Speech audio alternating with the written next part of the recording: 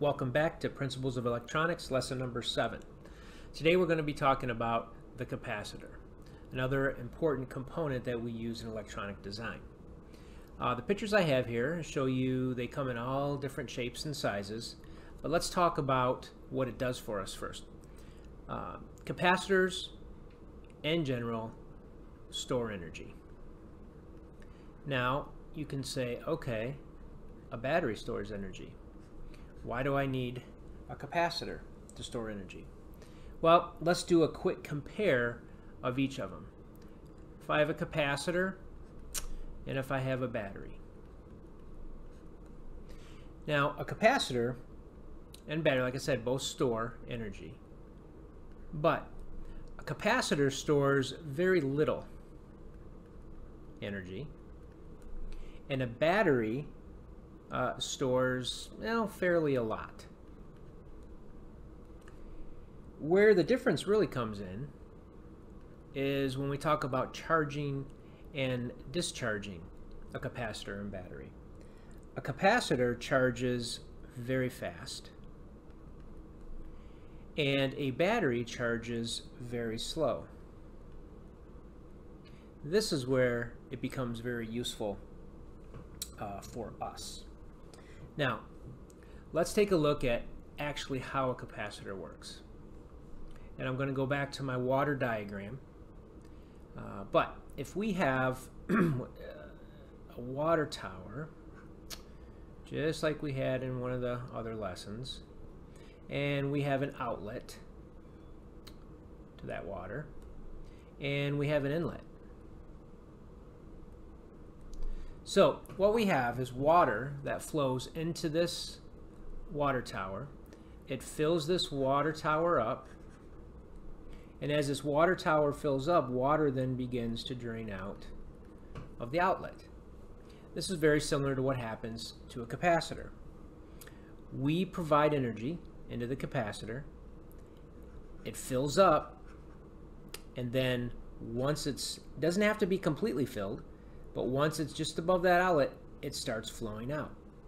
The nice thing is as long as we keep the energy coming in, this will continue to flow out. Even if we decide to stop the flow going into the water tank, this tank will still drain out the outlet until the water level is below the bottom of the outlet. So we can turn this off and still get water flow out. Capacitors the same way. We can store it up, then we can turn off or shut off the power or the energy going into it, and it will still supply for us over a very short amount of time a output. All right, now before I go on to the schematic, let's talk about the labels and symbols and such. So there are two that I'm going to talk about in this lesson. This is a normal cap. That's probably the generic symbol for a cap. This one is more specific. This one is a polarized cap, electrolytic to be precise, and sometimes there's a plus. Now, just by showing that plus, that tells you that it's got polarity, hence why it's called a polarized capacitor.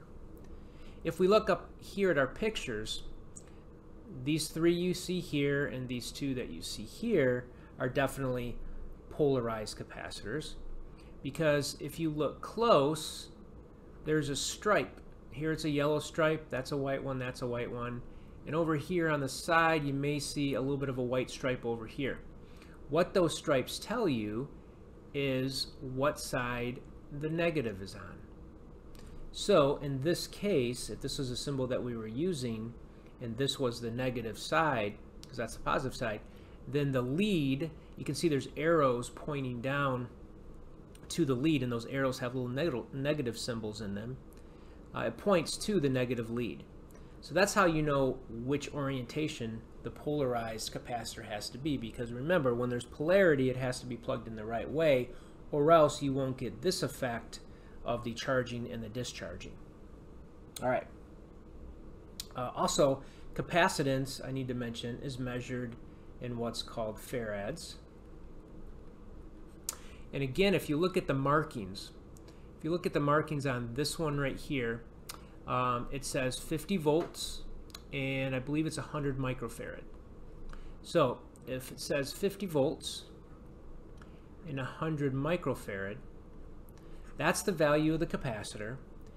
The voltage is actually the amount of volts that you can charge this to. And you can charge anywhere from 2 volts all the way up to 50 volts. If you charge over 50 volts, then you can damage these capacitors, or worse yet, they can explode, and if they explode, these are usually metal casings. So you want to be very, very careful when you're using capacitors and when you're charging capacitors, because they can explode. You should have safety goggles on whenever you're building a circuit, and that pertains to these also when you're dealing with capacitors. Because if there's a slip up and you put too much power in there, or you don't rate the capacitor properly, you could have one explode on you, and that could be very hazardous. So you want to be careful of that. All right, so now if we look at an example, I'm going to kind of go through 2 examples here. This is a basic circuit. Okay, you've seen this before with an LED and a resistor. Remember, that resistor is limiting. I'm not going to put a value there. It really doesn't matter at this point. Got a 9-volt battery, but now I have a push button. So when I push this button down, power begins to flow, current begins to flow, and it lights up that LED. But if I release that button, we get an open circuit, and current cannot flow, therefore that light goes off. Well, here is where capacitance comes into play. I can put a capacitor, and I'm going to put an electrolytic one, in parallel to my LED and my resistor. Now, when I push the button, I get a path, 2 paths for my current. I get current traveling this way, and I get current traveling this way. So when I push the button, the light comes on, but what happens now is power is flowing through this capacitor, and it's charging it up. And that only takes a very small amount of time. What happens then when I release this button, this pretty much all goes away because this is an open circuit. But for as much time as I rate this capacitor, now current flows from the capacitor and keeps the LED on for a given amount of time. Now, I'm not going to get into calculations and how we figure how much time that is, but I will tell you this: as you increase your capacity of your capacitor, obviously that will then keep your light on longer. Right? That's all I'm going to say about that right now. Now, we've done this experiment multiple times in class. We can add capacitors here and keep that light on pretty much as long as we want. One other thing that a capacitor does for us, and this might be a little bit beyond what we've talked about so far, but I think it's worth noting. If I have a circuit, and let's just say I'm gonna say it's a little half-wave rectified circuit. Now, these usually come out of a power supply. You can go to my power supply diagram or power supply videos and see this. This is a half wave. If I can use a capacitor and I can put it in that circuit, so say here's my source and I want a capacitor right here, and then I'm going to measure it out here. So this half wave, let's say, is just coming out of this source, and I put a capacitor in there. What I end up getting is something then that looks like this on the output. It charges like it's supposed to, but then it discharges slowly, and then it hits the next little bump here, and then it discharges slowly until it hits the next little bump. So what this does is this gives us a little bit more of a straight line signal. Now, if you go to my power supply videos, you'll see much more detail what I'm talking about here. But again, I just wanted to go back to that capacitor can be used to smooth out different signals. And basically, if you go look at these filter capacitors here, here, and here, that's exactly what they do for their different applications. All right, so let's take a quick review. Capacitors, what do they do for us? They store energy. How do they do that? Well, they do it rather fast, which is to our advantage. How does it work? Well, we pour energy into it, it stores the energy for us, and then it dumps the energy out. As long as we keep the energy going in, we get a constant flow of current out. We went over our two symbols.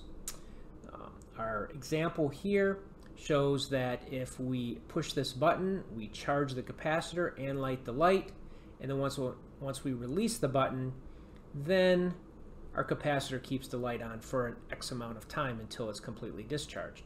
Now, one thing I'll note, let's say we just keep hitting this button continually. Well, this is going to charge and discharge, charge and discharge, charge and discharge. So what you would see by hitting that continually is that light would never go off.